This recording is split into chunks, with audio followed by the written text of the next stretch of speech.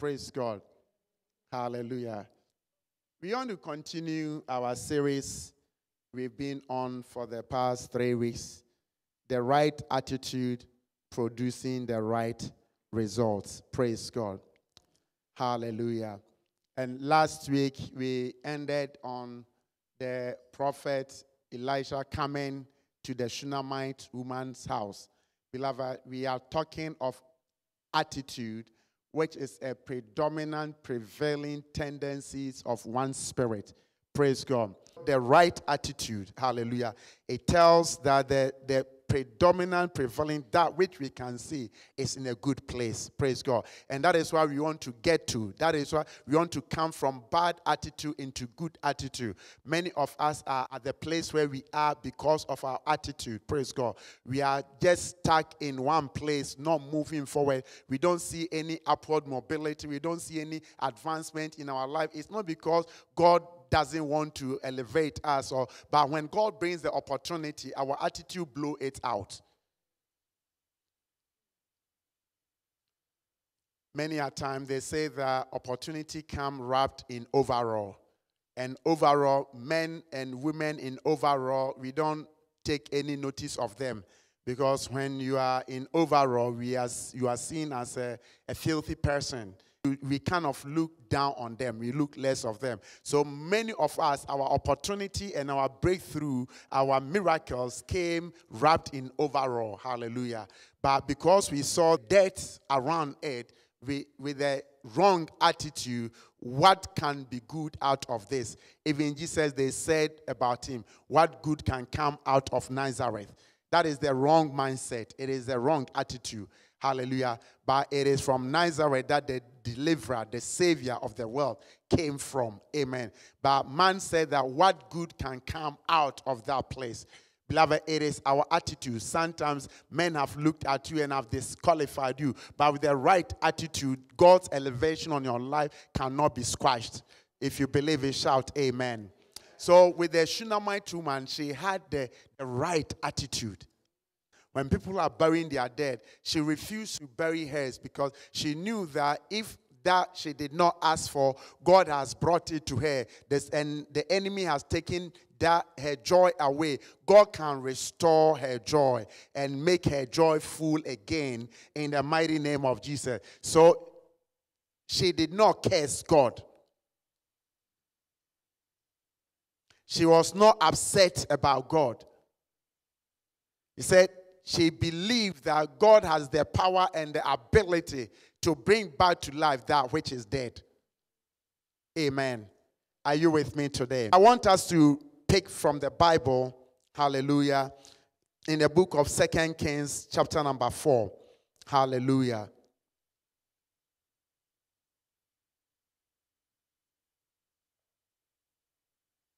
Hallelujah. I'm so blessed by the word of God. Hallelujah. Praise God. So the Bible says in the book of 2 Kings chapter number 4. Praise God. Reading from verse number 24. That is where we left off last week. Then she saddled the donkey and said to her servant, drive the animal fast. Do not slow down the pace. Hallelujah. For me, unless I tell you. Someone say, do not slow down the pace. And the King James Version say, don't slacken the pace. Amen. Hallelujah. Stick with me. Stay with me. Don't slow me down. Hallelujah. Don't discourage me. Hallelujah. I know what is in my heart. I know what I'm believing God for. I know the miracle I expect this God to do for me. All you don't need to believe with me. You don't need to have faith with me. But you just have to stick with me. You have to move with me. You have to carry on with me. Don't slacken the pace. Tell your neighbor, don't slow down the pace. Are you with me? But the woman told the servant, drive fast. Move fast with me. There is a vision that must come to pass. There is a miracle that we must attain. There is a breakthrough we must possess. But stay with me. Don't discourage me. Hallelujah. Don't discourage me. Stick with me. Move with me. Move at the same pace. Don't let me wait and stop for you. Amen. Praise God.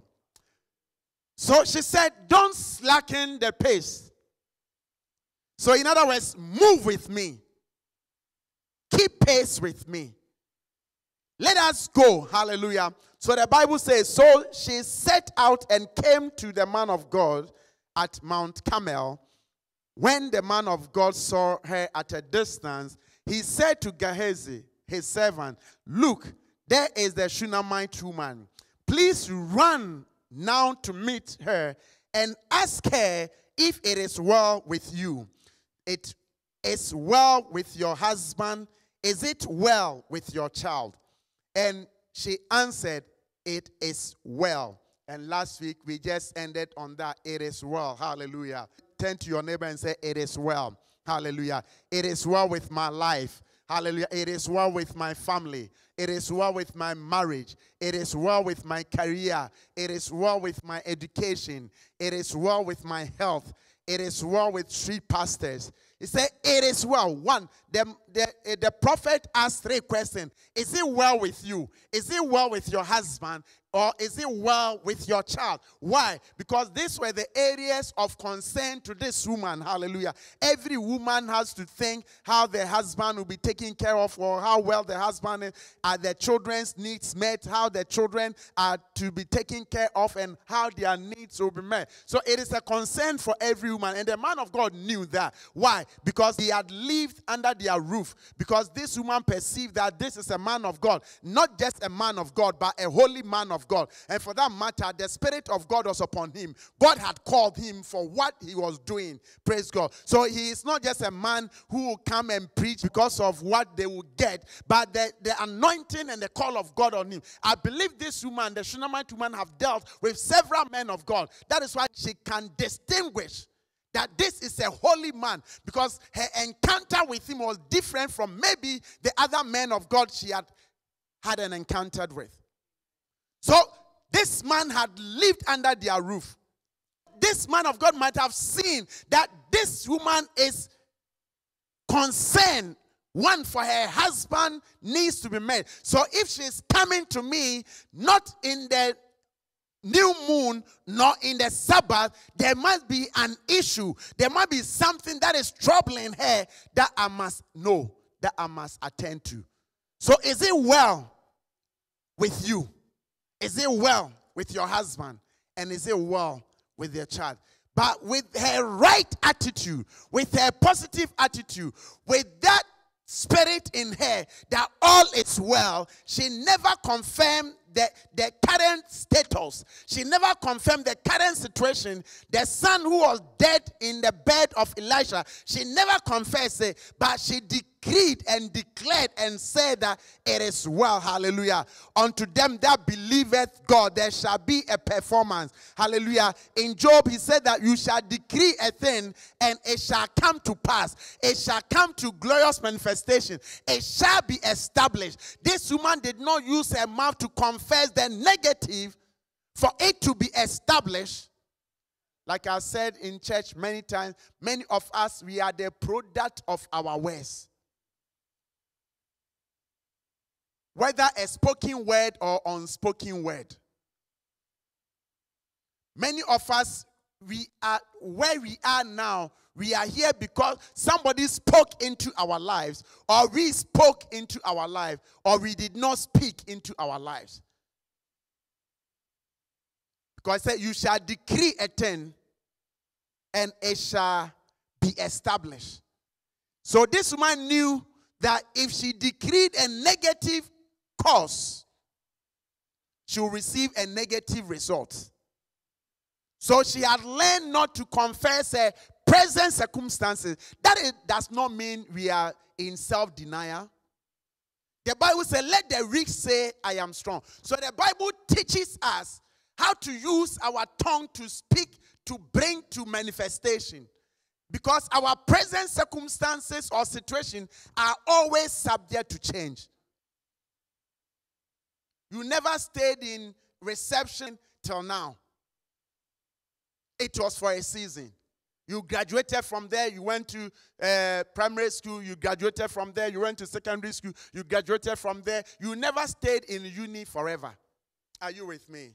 It does not mean that we are in self-denial.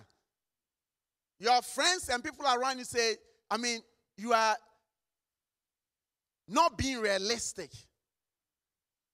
But being realistic about your poverty, what good will it do to you? What good will it do to you? By worrying about your worries, what good does it do to you? So the Bible says, let the poor say, I am rich. At least that gives you encouragement. It gives you the hope that your situation can change.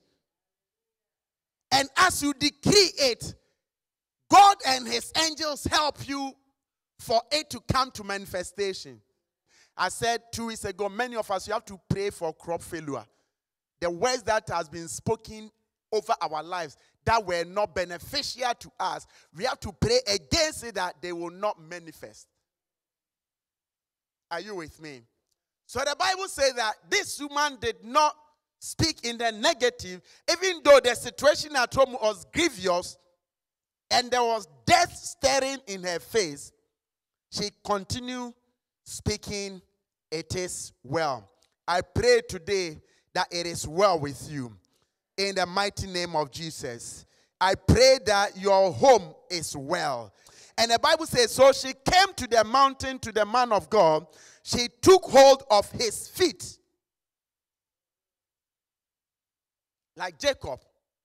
I will not let you go until you bless me. Why? Because he could not live a life of runaway. He could not continue to live a life of a deceiver and a liar.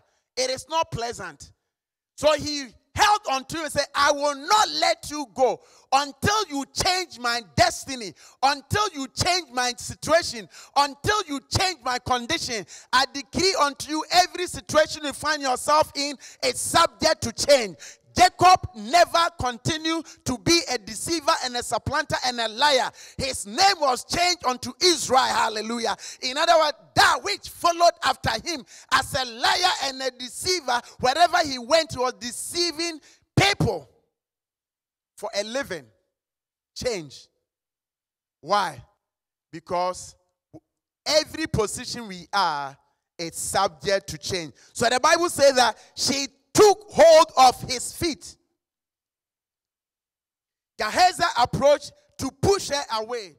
That is what people of God do. The armor bearers, they are the people that stop people from receiving their breakthrough. The disciples, the little children were coming to Jesus. For the word of God to be written on their heart. And you have these disciples, the mature ones, the ones that they are made up their mind already. No, you can't. Jesus said, no, let them come to me. For theirs belong the kingdom. Amen.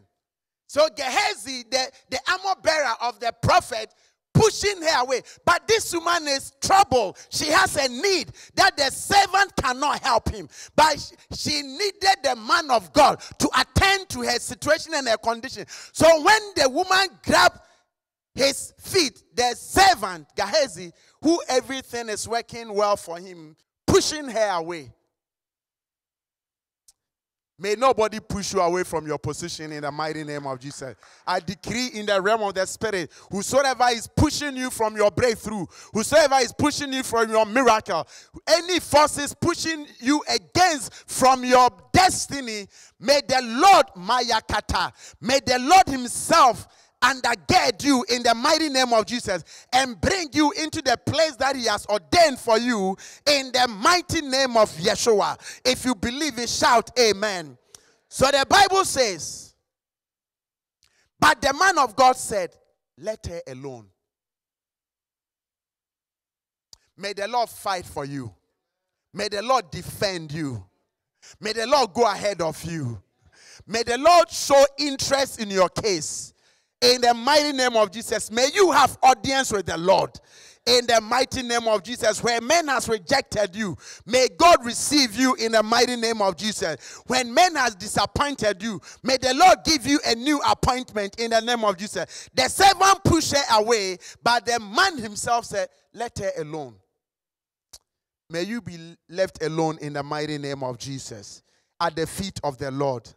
Oh, in his presence, may you have the peace of his presence. May you have the joy of his presence. May you have the health of his presence. May you have the abundance of his presence. Let her alone, for her soul is desperate and trouble within her. And the Lord has hidden the reason from me and has not told me. Then she said, did I ask for a son from my Lord? Did I not say, do not give me false hope? Then he said to Gehazi, get up my loins. Hallelujah. Prepare now and take my staff in your hand and go to the woman's house. If you meet any man along the way, do not greet him. And if a man greets you, do not stop to answer him. And lay my staff on the face of the boy. As soon as you reach the house, the mother of the child said, as the Lord lives, and as your soul lives, I will not leave you. So Elisha arose and followed her. Verse number 31. Gehazi went on ahead of them and laid the staff on the boy's face. But there was no sound or response from the boy. So he turned back to meet Elijah and told him, the boy has not awakened or revived. Then Elisha came into the house. The boy was dead and lying on his bed. Praise God. That is a whole message in itself. Praise God. That is a whole message. Your provision will make room for you. The boy was not in the couch. The boy was laid in the bed the woman provided for the man of God. So that which he provided for him, unknown for her, became an answer prayer she needed. Praise God. But like I said, it's a whole message. I can just pull out a message from there for 3 weeks. Just on that verse. Your provision will make room for you. Can you imagine if this woman had not had the foresight and perceived this as a holy man of God and built him the upper room and made the bed for him and a table for him, and when the child died, where will she keep the child? Let's be upstanding. The prophet said that this is a woman desperate. Beloved, when you need a thing, you cannot allow anybody to stop you. When Gehazi pushed her away, she could have just gone.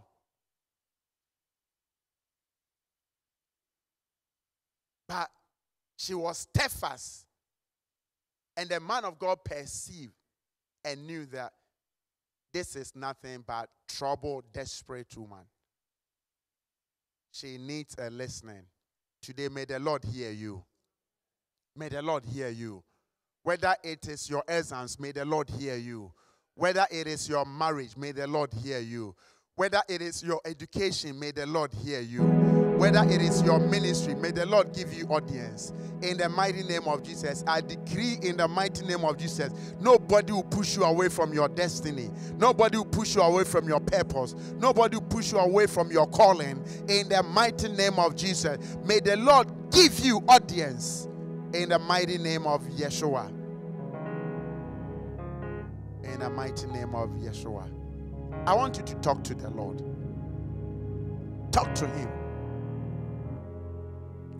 What is causing you desperation? What is causing you sorrow and bitter of heart? What is troubling you about life? What is causing you sleepless nights? That you can't sleep at night. The word of God says he gives his beloved sleep, but you can't sleep. You are the beloved, but issues are troubling you that you can't sleep. Will you lay it at his feet?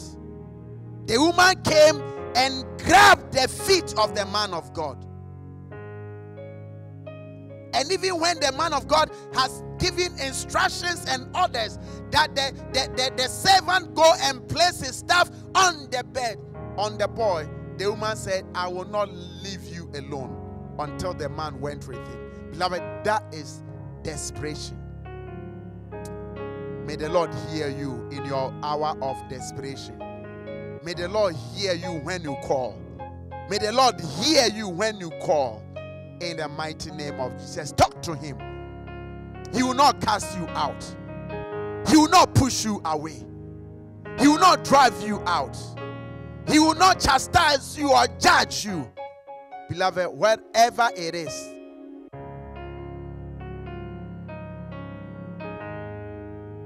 he will grab hold on you and he will help you. He will come through for you. He will deliver you. And he will give you peace in the mighty name of Jesus. Talk to him, talk to him, talk to him. Like the Shunammite woman, she did not keep her emotions. She did not keep it within herself. She did not sorrow about it. But she ran because she knew where her help cometh from. She said, did I not ask you not to give me false hope? She did not accept no for an answer. She was resolute in her attitude. That my right attitude will deliver for me the right results that I desire. I need my son alive. I need my son back alive. I'm not burying my son. Beloved, every dream that you have buried is coming back to life. I want you to begin to pray right now. For the next 30 seconds, 60 seconds, I want you to pray. Visions that has been buried. Oh, Mayakata, maybe you ran that vision with somebody close to you and they broke that vision and you packed it. It's coming back to life. That vision, that dream will not be buried, but it shall come to glorious manifestation in the mighty name of Jesus. Habakkuk say, even if it tarries, wait for it, for it shall surely come to pass. Father, we thank you for resurrection of dreams and vision, life and energy and power coming to their people in the mighty name of Jesus. And let the church says, amen. If you receive something for today, why don't you put your hands together and bless the Lord. Hallelujah. And now unto the possessor of the heaven and the earth, the one who sits enthroned in heaven and the earth is his footstool, the one who has glorified your life. He said in his word, what is the Son of Man that you are mindful of him, that you crown him with glory? May the glory of God upon your life come to glorious manifestation. In the mighty name of Jesus, I decree upon your life that your gold will not be dim in the mighty name of Jesus, but your gold will shine brighter and brighter in the mighty name of Yeshua. The Lord bless you and prosper you. May you go out this week in the kindness of the Lord. May you go out this week in the love of the Lord. May you go out this week in the favor of the Lord. And may you encounter grace every day of your life in the mighty name of Jesus. The Lord bless you and keep you till we meet again in Jesus' mighty name.